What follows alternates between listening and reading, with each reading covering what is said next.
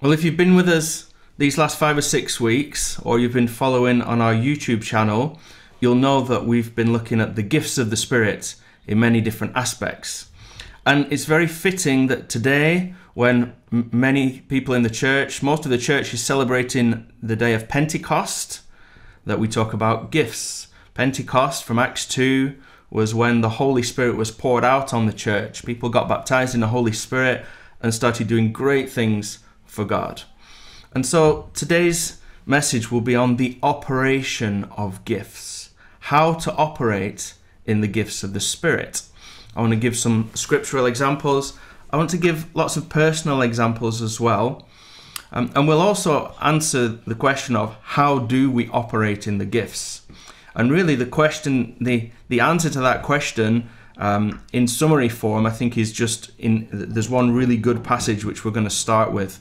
And it's really a one-point sermon on that question. So please turn with me to John chapter 2. This is the water into wine incident at the beginning of Jesus' ministry. So Jesus and his mum were at a wedding in Cana of Galilee. And in John chapter 2, verse 3, we'll pick up the story. It says, they were at the wedding, and when they ran out of wine, the mother of Jesus said to him, "They have no wine." And Jesus said to her, "Woman, what does your concern have to do with me? My hour has not yet come." I think Mary must have looked at him and kind of winked, like giving him a glance. You know, they've got no wine, wink, wink, what are you going to do? And he knew, because he answered like that. He said, what's that got to do with me? Anyway, his mother seems to have just let that go, because she says to the servants, and this is the key phrase, "Whatever he says to you, do it." Whatever he says to you, do it. And then there were 6 water pots of stone, and it goes on. We know the story. Jesus said, "Fill them up," and then the servants did. And then he said, draw some out and take it to the master of the feast. And they did. And it turned into wine, and the master of ceremonies proclaimed what great wine it was. A wonderful miracle. And I'd like to point out that Jesus didn't actually touch anything. Who was it who did the miracle, who actually did the doing? It was the servants. And what were they commanded to do? How did they do the doing of the miracle? Well, it was what Mary says. Whatever he says to you, do it. They were obedient, and the miracle happened in their hands as they did what Jesus told them to do. And this is a very powerful image, a picture, I believe, of how the gifts of the Spirit operate. And in summary, how do you move in the gifts of the Spirit? Well, whatever God tells you to do, go do it. Obedience and listening to God and just doing what he says. And later we're going to categorize the different kinds of the gifts of the Spirit, but that same summary applies to all of them. Whatever he says, go do it. So one of the questions I think this raises, and rightly so, is that how do we hear from God? Well, we could do a 12-week series on that, or even a whole year of preaching on how to hear from God. For now, I'll just summarize it. Some people will hear God in dreams. Some people have visions when they're awake. Some people will even hear an audible voice from God. One of the very best ways we can all hear from God is by reading the Word. The Bible is the Word of God speaking to us on every page. That's a really important way. But for many of us, and this is something that, as well as the Word, often God will use to speak to me, it's like a spirit-to-spirit communication, like inside. We are the temple of the Holy Spirit. If you're born again this morning, you have the Holy Spirit in you already, and he communicates inside. And so for me, this is, when you're thinking, you've got lots of thoughts juggling around in your head. That's just normal thinking. That's how we think. And words come in and they go. That's just normal. But sometimes, particularly when I'm asking God something, words will come to me and I can recognize that they have a different origin. They didn't come from me. And it's just a case of listening and keep listening over all the years that you're a Christian, and you'll get better at understanding how God speaks to you. So that's just me. He'll invade my thoughts, and I'll recognize that the words came from somewhere that weren't me. That may be your experience, or there may be many other ways that God speaks to you. And that's all I'd like to say about that now. So how do we operate in the gifts? It is super important that you get baptized in the Holy Spirit if you want to operate in spiritual gifts. Super important. It's not a prerequisite, like you have to. So I've been in meetings where people who don't believe in the baptism of the Holy Spirit would sit around in a group and would pray for somebody to be healed. And that person would get healed, either in the room or at a distance. There are many examples that people here could probably think of where, God has intervened in response to prayer. And that's, God does that. But it's a massive acceleration of the gifts and the operation of the Spirit in our lives to be baptized in the Holy Spirit. And Jesus put it this way: when he came back after he'd risen again, and he came to teach the disciples in Acts chapter 1, in verse 5, he said, "John truly baptized with water, but you shall be baptized with the Holy Spirit not many days from now." And a few verses later in verse 8, he says, "You shall receive power." That's dynamite, explosive power, dunamis, when the Holy Spirit has come on you. And I don't think it's any accident that Jesus used the same word, baptism. We believe that baptism in water is full immersion. We take the person, we bring them down into the water. They get completely wet, totally soaked to the skin. They get inundated with water. It's in their clothes. It's in their hair or the beard if they've got one. It's in their nose and their ears. It's absolutely everywhere. That's baptism in water. And it's exactly the same picture. When we get baptized in the Holy Spirit, we get completely immersed, completely inundated with the Spirit. And he's on us, he's on our clothes, he's in our beard, he's in our ears and our nose.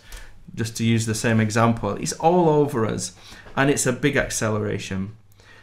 I think an example I was thinking of just to compare these, it's like you can get your head wet by putting it under the kitchen sink tap. Just dunk your head under there, you're going to get a wet head, okay? But you'll also get a wet head if you stand under a massive waterfall. You'll still get wet. The waterfall will totally inundate you. You'll be soaked to the skin, totally. There's nothing that's not wet. And I think that's a good picture, just a way of understanding the difference. If you're not baptized in the Holy Spirit, you have the Holy Spirit. He's there. Nobody can say Jesus is Lord except by the Holy Spirit. But there's something else. And Jesus taught us that we need to be baptized in the Holy Spirit and have an extra experience beyond salvation and baptism in water. There's more. And it's for everybody. Nobody is excluded. And if you look at examples in the book of Acts, I'm just going to point you to them now. So in Acts 2, we get the very famous story of Pentecost. So what happened? The Holy Spirit came upon the people there, the disciples. They started speaking in tongues, and the people around them from all around in Jerusalem recognized the languages. And then he stood up and preached, and many people were saved, and it goes on. In the other two examples, they were speaking in tongues as well. So Acts 10 tells us a story of a Roman called Cornelius, who was godly and had asked Peter, or God asked Peter to come and to speak to them. And he'd gathered together his family and his friends and everybody. And Peter was preaching, and it says whilst he was preaching, the Holy Spirit came upon everybody. And they started speaking in tongues and giving glory to God. And Peter said, well, let's get them baptized in water. And the Holy Spirit was poured out on them there. And a similar thing happened in Ephesus when the church there was very early, when it was first getting kicked off, Paul went there in Acts 19, and he said to them, "Have you guys heard of the Holy Spirit?" And they said, "Well, we'd not really heard of that." He said, "Well, what have you been baptized into?" They said, "Well, just John's baptism." And Paul said, "Well, that was just a baptism for repentance." And then he taught them what it was really all about, Jesus, and get baptized in water. And it said he laid hands on them, and they began to speak in tongues and prophesy. So in each case, speaking in tongues accompanies the baptism in the Holy Spirit, and also other gifts, like in Ephesians there, in the Ephesian church, prophecy. And this is our experience in the churches as well, that when somebody gets baptized in the Holy Spirit, you get the ability to speak in tongues, and that's unknown language. Language is unknown to you. And why do we do this? Why is this a thing? What's it useful for? Well, if we read 1 Corinthians 14, verse 4, it tells us, "He who speaks in a tongue edifies himself." Edifies means builds up on the inside, strengthens. So if you ever feel like you want to be strengthened and built up, there's one surefire way, based on the Bible here, that you can build yourself up. Speak in tongues. That's going to build you up on the inside. And God gives us this gift for our own use. And in the Bible examples and in our experience, everyone who gets baptized in the Holy Spirit has the ability to do this. And it's your own praying to God, where God gives you language in a supernatural way. Okay. So now we're going to go to the chapter that we've been looking at quite a bit in these last several weeks. That's 1 Corinthians 12. If you turn with me, please. 1 Corinthians 12 gives us a list of gifts of the Spirit. It's not all of the gifts of the Spirit. You'll find others throughout the Bible. But for some reason, I think on purpose, God chose these to explain to us, because it covers a wide range of what he uses us with. It's significant he's selected these ones, I believe, because it helps us recognize them, it helps us understand what's going on, and it also helps us to know what to do, because the Bible teaches us that we have to do certain things in response to a prophetic word. If, for example, a prophetic word should be judged by other prophetic people. It doesn't say that about some of the other gifts. And then tongues in public use need to be interpreted. There's a right administration for how the gifts are used. And so he explains them to us in this form so that we can understand. So let's read then 1 Corinthians 12. Let's start at verse 7. "But the manifestation of the Spirit is given to each one for the profit of all." And then it's going to start listing them. So let's count them. So to one is given the word of wisdom through the Spirit. To another, the word of knowledge through the same Spirit. To another, faith by the same Spirit. Another, gift of healings by the same Spirit. To another, the working of miracles. To another, prophecy. To another, discerning of spirits. To another, different kinds of tongues. And to another, the interpretation of tongues. But one and the same Spirit works all things, distributing to each individually as he wills. So there's 9 gifts listed there. And in order to help us understand these, let's split them into 3 threes, because I think there are some commonalities in triplets of these gifts. We could talk about the speaking gifts. So that would be prophecy, tongues, and interpretation. These are all gifts of supernatural speech. We could talk about the knowing gifts. So that would be the gift of knowledge, the gift of wisdom, and the gift of discernment. And we could talk about what I've called the power gifts. So that's faith, healing, and miracles. These are just my labels. They're not in the Bible, but I think they're useful to help us understand what's going on. And we're going to look at each of these gifts now in those categories. I'm going to give some biblical and some personal examples, and we'll see really how they operate. That's the aim this morning. By God's grace, over the many years I've been a Christian, He's used me in all of the gifts of the Spirit, and some of them much more than others.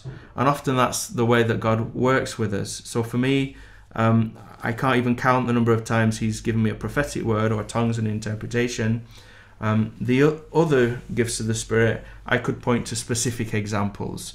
So maybe much less, but those speaking gifts seems to be the ones that God uses me in the most. It's not my gifts, these are God's gifts. But I believe He's built my faith and my understanding and knowledge in those areas to be able to allow me to, do that more, handle more of those things. And everybody's different in that.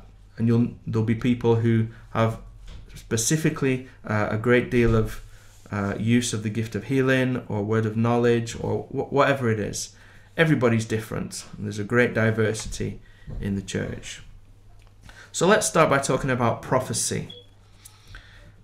I think a simple way of understanding this is basically God tells you something and you tell other people. That's really what it boils down to. God tells you, like this morning, there was a prophetic word. God said, say this, and then that person said that. That's all that is. And there are many ways this happens. So I've got a couple of biblical examples here. Sometimes it happens right in the moment of speaking, and sometimes ahead of time, maybe a long time ahead of time. So for example, 2 Peter 1 verse 21 says, prophecy never came by the will of man, but holy men of God spoke as they were moved by the Holy Spirit. So speaking as moved by the Holy Spirit is an example of in the moment. That's when God is speaking to you now for a speech to be given now. But Ezekiel is a different example. So in Ezekiel 21 verses 2 to 3, God tells Ezekiel, set your face towards Jerusalem, preach against the holy places, and prophesy against the land of Israel.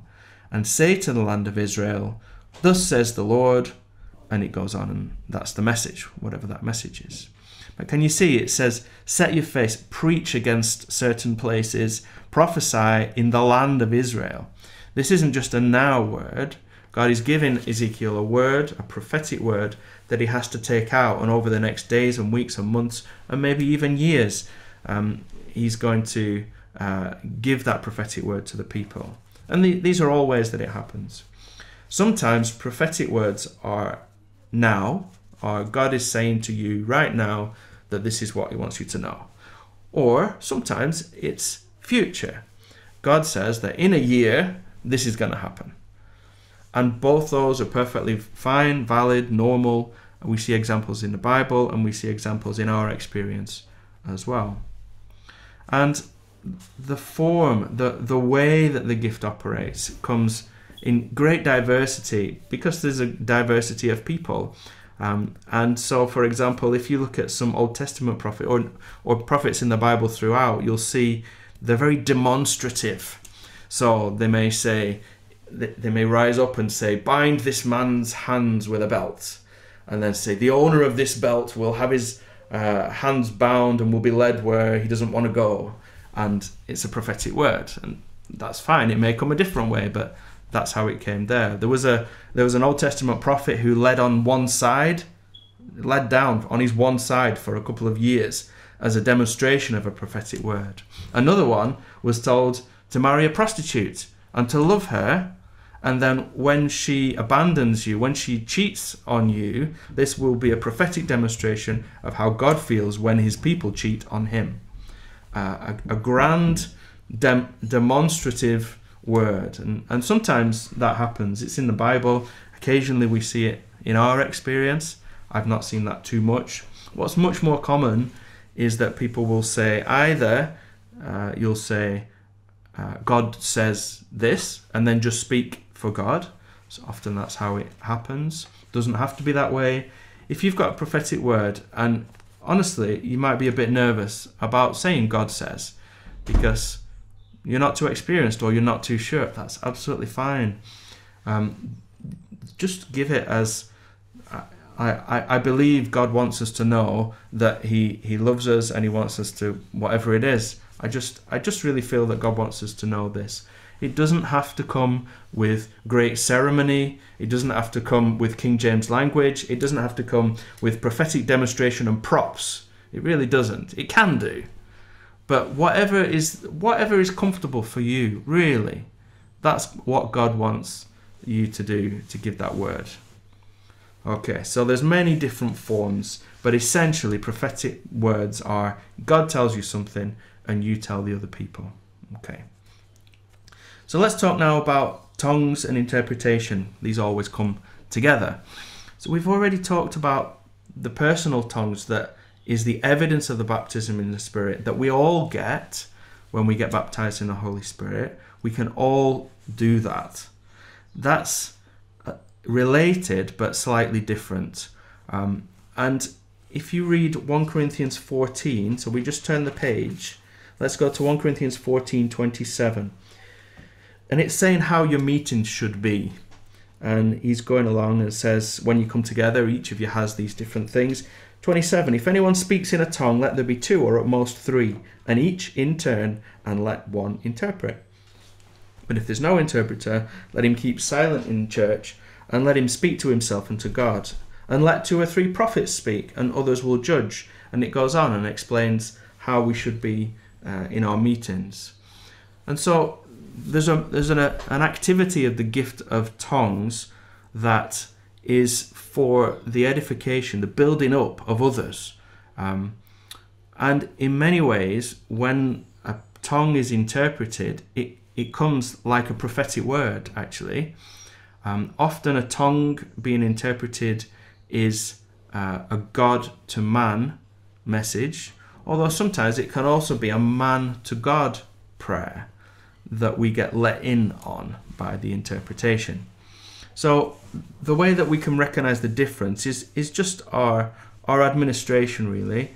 In a meeting, many of us will be speaking in tongues when we get together. If someone gets the microphone and stands up and starts speaking in tongues in a way that is clearly taking the focus and that we can all hear, then what should we do? We should wait, listen, hear, and then we should wait for an interpretation of those tongues so that everything's done in good order. It must be interpreted.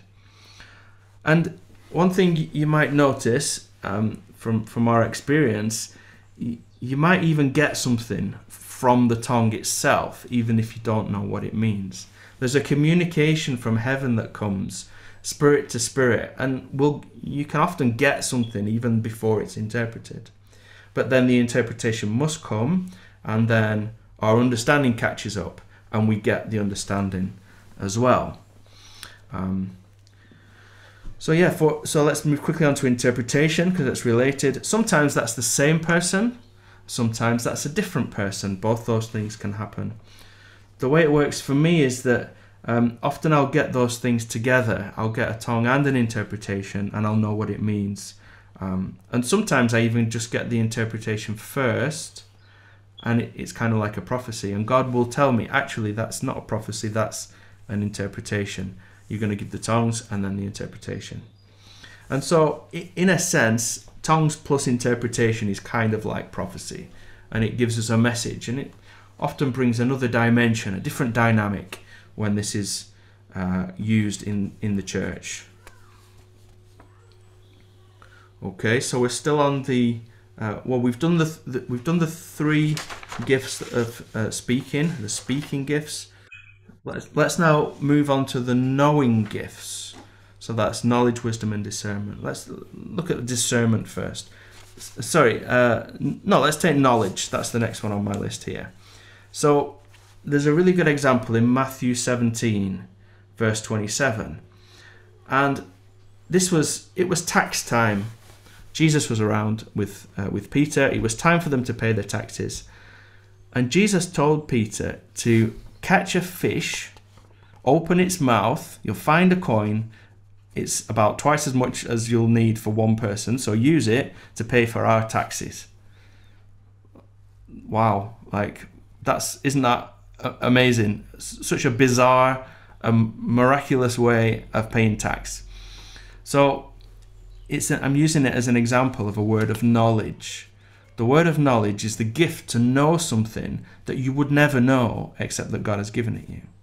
Who would know that there's a fish in the sea with a coin stuck in its mouth? Who would know that? Nobody except God.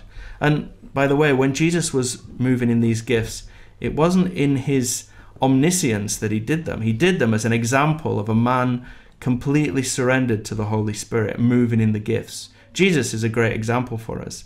Don't think that just because he was God and is God, he's not a great example. No, he was a man, fully man, moving in the gifts of the Spirit. So he moves in a gift of knowledge, but also he immediately had a gift of wisdom as well. Not only did he know what the situation was, he knew how to interpret it, how to apply it and make it happen. He said to Peter, go catch it. It's the first one. Open the mouth and there it is. And go pay the taxes. So the word of knowledge working with the word of wisdom. And then you have to describe this as a miracle. Because what a miraculous way of paying taxes that Jesus had there for the two of them. And you'll see very many times the gifts of the Spirit work together. They come together. They happen at the same time. They're complementary. They follow one another. They even inspire one another. Often someone will get up and prophesy, and don't you feel a stirring in your heart for another word? Well, great, that's how it's supposed to be. Prophecy, prophecy, prophecy. Let's consider it for a little while. Let's judge it. Now then, another prophecy, prophecy, prophecy. That's what we were just reading in 1 Corinthians 14. You can all prophesy in turn. So, gifts working together. And you'll see this again and again. I'm trying to give personal examples of each of the gifts as we go through. So for me, I've not seen this particularly often in my own life. For me, it's when I've given a prophetic word in a church meeting, and God has also given me a name of an individual who I don't know, who this prophetic word was specifically for. And I've, give the prophetic word and then call out that name and say, God says this is specifically for you, John or Fred or Sally or whoever it is. And often that is extremely powerful for that person because it's, God knows me, God sent someone for me.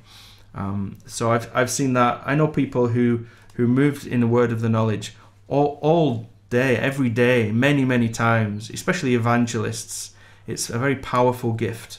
And that's great in telling the gospel with these kind of signs following. So let's talk about the gift of wisdom. It's a similar gift. Actually, really good example we've already looked at in John 2 when we talked about water into wine. So Mary told Jesus they have no wine, and Jesus says, "What has that got to do with me? My hour's not yet come." And now I believe Mary moving in wisdom, in a gift of wisdom, even though Jesus had said, "What's that got to do with me?" She knew somehow, and I believe this was a gift of wisdom. She said to the servants, "Whatever he says to you, do it." And can you see now, this caused a rise in Jesus' spirit. It must have done, because he went along with it. He said, "Well, okay, fill the water pots. There's another gift of wisdom, isn't it? And then draw some out and take it to the feastmaster. Wisdom." And the end result was a miracle. So the faith of Mary and the moving in that gift of the Spirit of wisdom triggered a gift of wisdom and another gift of wisdom and a miracle. And this is how it works. Gifts will trigger other people. It's a stirring and a stirring of faith. That's what it is.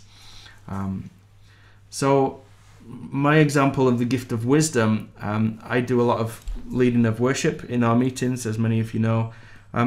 The gift of wisdom is very important in leading worship. Leading worship, it's not just about singing songs, do the next song, now we're finished. I believe it's really important to be sensitive to what God's doing and to what we're feeling as a congregation. and to understand what is the right response to this. What is God doing now? What does God want us to do? This takes wisdom. And I've been doing it for a long time, but I believe the best worship leader, the most gifted worship leader is Tina. And you'll see this when she leads meetings. You'll feel that she just knows what the right thing is to do next. Do we pray now? Do we stop? Are we quiet? Do we need to shout or bow down or whatever it is? You'll see many worship leaders, this is a gift that is used a great deal, as well as word of knowledge. There's somebody in the meeting who has a prophetic word. We all need to be quiet. That sometimes happens. Prophetic words or discernment. These are all in action in worship, and many more. And that's another topic that we could do 12 weeks on, no problem. Okay, then let's come to the third of those knowing gifts, the gift of discernment. And there's a really good example in Acts 16, verse 17.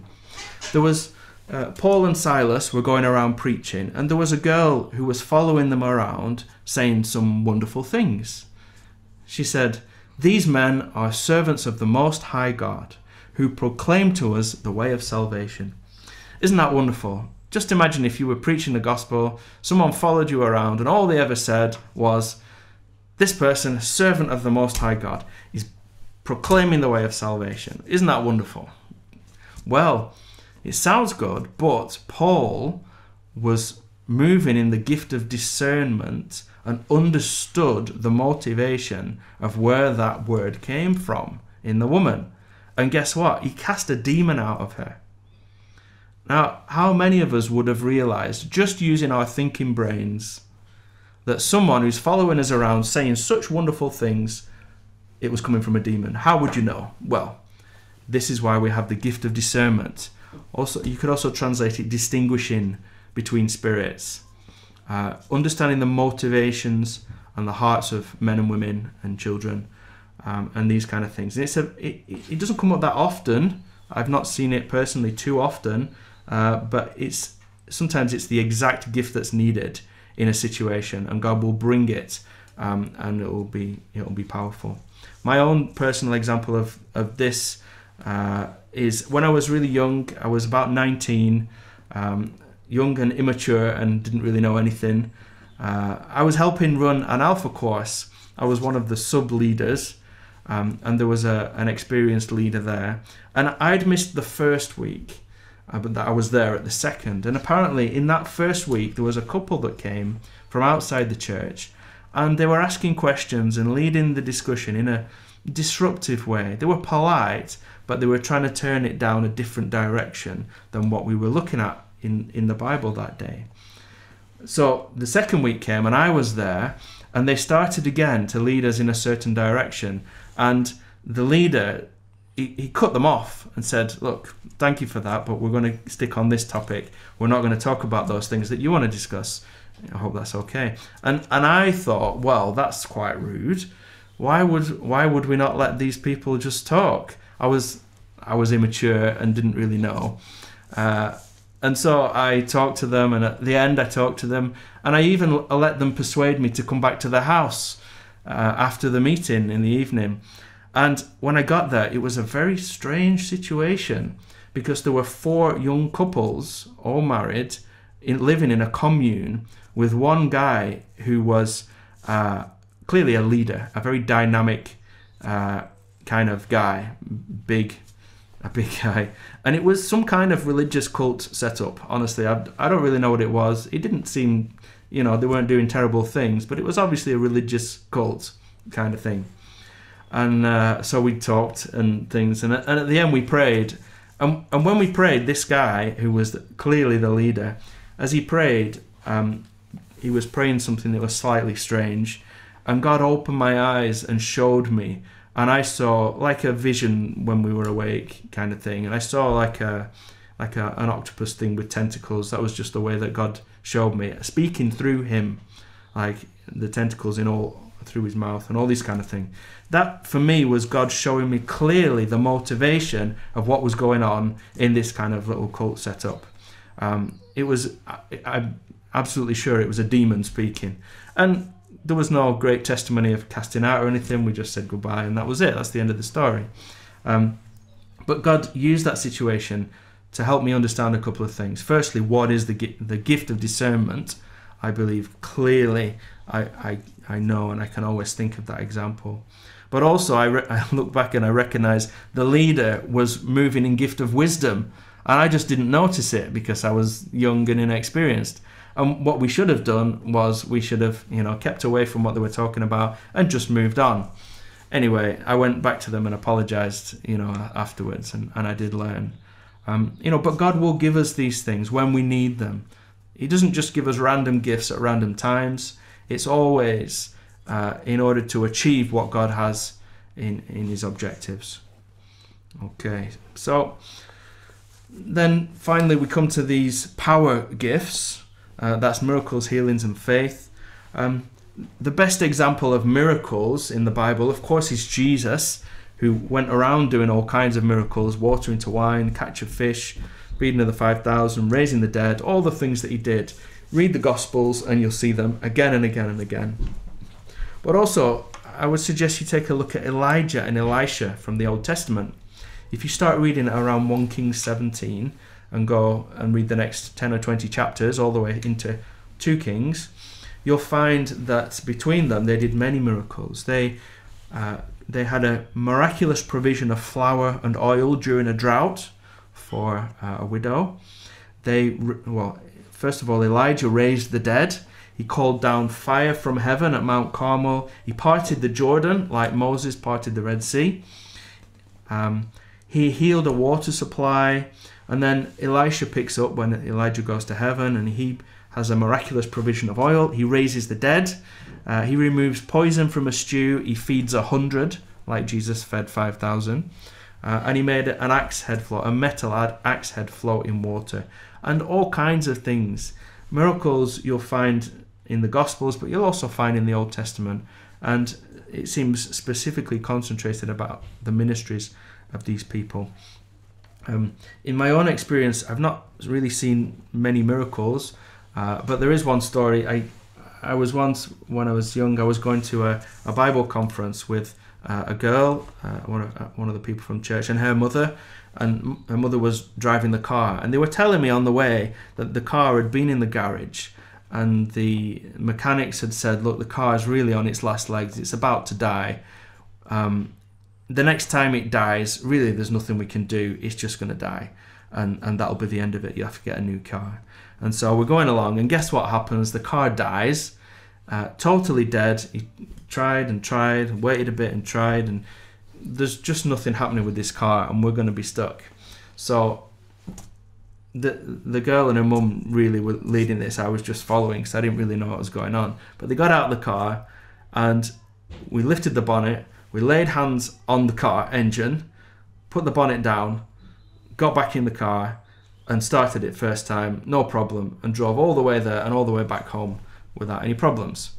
And so for me that was a miracle. And God intervened in something that really should not have happened, something that physical laws seem to not really allow. That's really what a miracle is. It's when God steps in and does something that shouldn't be, that for all that we know and understand, this cannot happen, and God intervenes.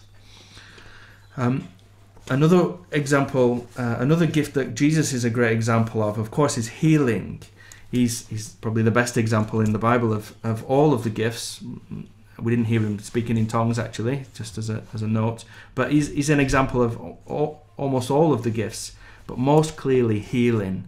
It says in Acts 10, he went about doing good and healing all. Everyone who came to Jesus would be healed when he ministered to them. And so he's a great example there. And we see this in the church today. I've seen enough healings of all types to know that God heals today. This isn't just consigned to the history books. This isn't just in the gospel. God heals today. And there are many kinds of healings that he'll perform. If someone has a headache, we will pray for them. And the headache goes away, praise God, they're whole again. Would it have gone away anyway? Maybe. I don't mind. It doesn't matter. We still pray for them and they end up restored. When we pray for healing, we're not just looking for proof of God's existence every time. That's not all it's about. Now, sometimes he really will do an undeniable miracle of healing. But we'll pray for headaches. We'll pray for doctors. We love doctors. We've got many doctors around the church. God uses doctors. If someone's going for an operation, we'll pray for them that God will help the doctors to perform the duties well and that everything will go well. That doesn't take away anything from God that he uses doctors. Would it have happened anyway? Maybe, but we know from who we know God is that he is incredibly interested in our lives and in the lives of all people, whether they know him or not. God really loves everybody and he wants healing to come whatever way it comes. Sometimes there's those extremely unlikely remissions or recoveries that maybe occasionally happen in medical science but is incredibly rare. And we pray for those and we see those breakthroughs. And then those undeniable miracles of healing of things that would never get healed. Things where there are just miraculous changes in people's bodies. And there are many testimonies of those in the church. We've seen some of those in this church. My own personal testimony is that God did something like that for me when I was 19. I just came to university. Throughout my teenage years, I'd had quite a serious back condition, and I was in quite a lot of pain quite a lot of the time. And I was diagnosed with ankylosing spondylitis, which is quite a difficult disease, and it has no cure. At least that's what I understood when I'd had it. And I was supposed to get worse and worse until when I was this age, I am now, I should probably not be walking. Maybe my spine would be fused, and all kinds of problems can come from that. Well, in April 1996, I was in a church meeting, and there was someone there who knew I'd had this problem, and I believe had a gift of faith, and they said to me, "Mark, God is going to heal that tonight." And so he said, "Lie down on the floor." So I laid on the floor. He prayed for me, laid hands on me, and when I got up, I was totally free, totally healed from pain and suffering. And it wasn't like a gradual decline in pain and gradually get better. It was a total cutting off, an undeniable miracle that, and I've never had any problem ever since. Not a single thing in all my years. So I know God does this, and he can do this for everybody. He can do this for you. Praise God. And then finally we come to the ninth one, the last one I'm going to talk about, faith. The gift of faith. What does this mean? Well, the way it was explained to me, I think, is a very good way to understand it. It's to be supernaturally emptied of all doubt. If you think of it that way, to be supernaturally emptied of all doubt, is the gift of faith. And a biblical example is Abraham. We can read in Romans 4, verse 19 to 22. It says that Abraham was old, he was 100, and his wife was a similar age, and she'd stopped having kids years ago, and they were still childless. But it says there in Romans, Abraham did not waver, but he was strengthened in his faith and stayed fully convinced. And that's what the gift of faith gives us. Despite everything, despite the odds, despite the situation, we stay fully convinced, strengthened in faith, not wavering. And it's related to the faith that we all have. If you're born again this morning, if you know God, you've got faith. You had to have faith to come to know Jesus. And it's like that, but it's just a massive ramp up of that in an instant. And and Abraham then obviously became father of many nations. He had Isaac and Ishmael and other sons and daughters, and he was a significant father of the faith. So for me, I've got a couple of examples of this. So my wife and I really struggled for about 2 years to have kids at all. And I was at a church meeting at a Bible week one time when we were young. And sat next to me was Richard Annis, the leader of King's Church, some of you know. And we were listening to some sermon. I don't know what the sermon was, but the preacher said something, and suddenly faith hit me like a brick in the head, like bang. And it must have hit Richard as well at the same time, because he turned to me and said, "Mark, you're going to be a dad." And I said, "I know."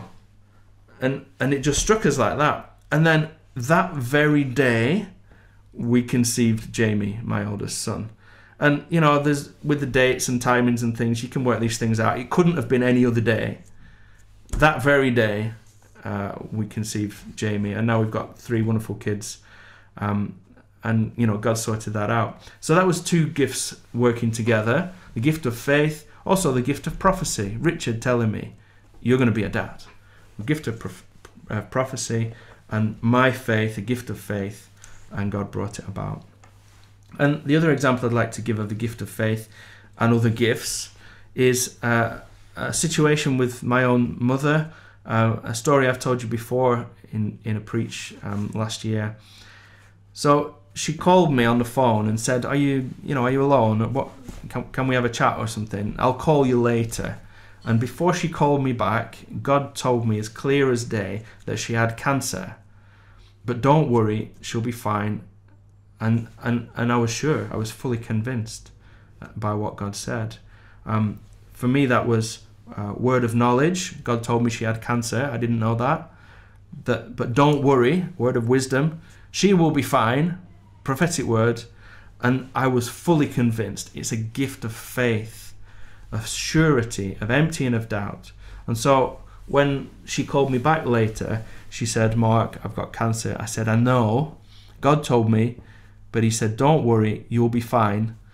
And from that point, I was fully sure. Now, my mum had a different journey through that, and I've spoken a little bit about that.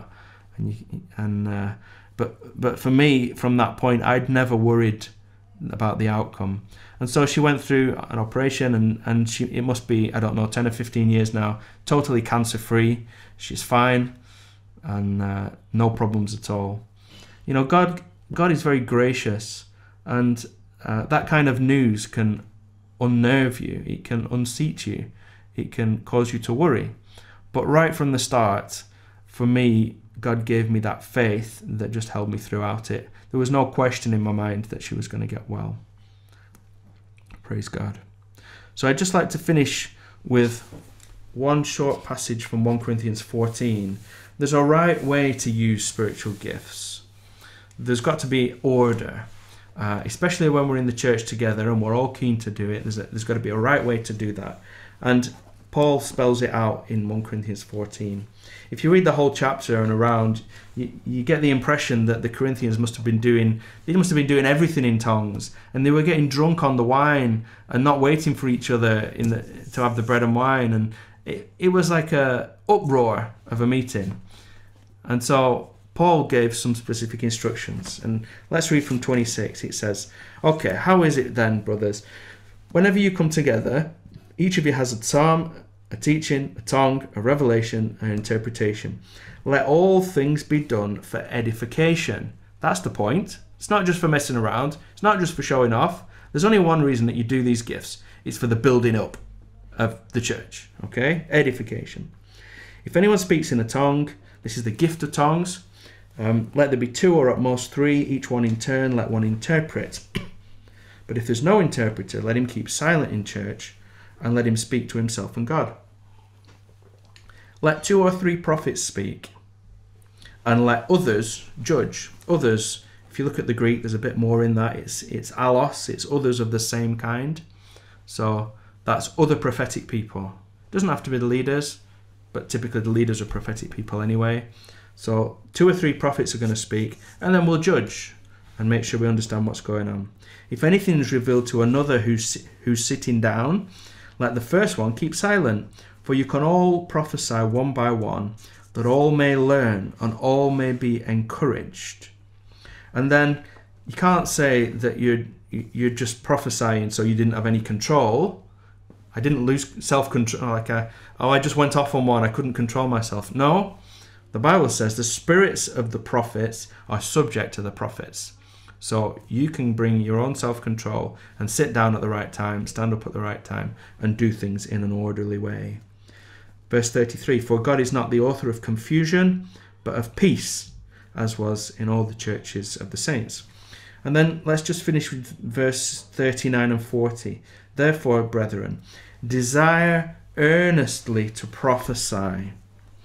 This is a command in the Bible. We're to earnestly, honestly desire, want to prophesy. And do not forbid to speak in tongues. Let all things be done decently and in order. This is the right way to move in the gifts of the Spirit. And then that verse about earnestly desiring is a repeat of verse 1 of the same chapter, where it says, pursue love and desire spiritual gifts, but especially that you'll prophesy. I want to encourage you all this morning. If you're not saved this morning, go get saved. If you're not baptized in water, go get baptized in water. And if you're not baptized in the Holy Spirit, go get baptized in the Holy Spirit. And for all of you, let's do what God's telling us to do here. Desire spiritual gifts. This is something that's for everybody. And here, Paul is actually elevating prophecy. He's saying especially prophecy. And I believe that everybody can do this. Prophetic gifts are for all. There's no barrier as to leaders and not leaders, male and female, old and young. Children can prophesy. Did you know that, children? You can prophesy. And God will show you how to do it. So, whatever he says, you go do it. And that's how we operate in the spiritual gifts. Amen.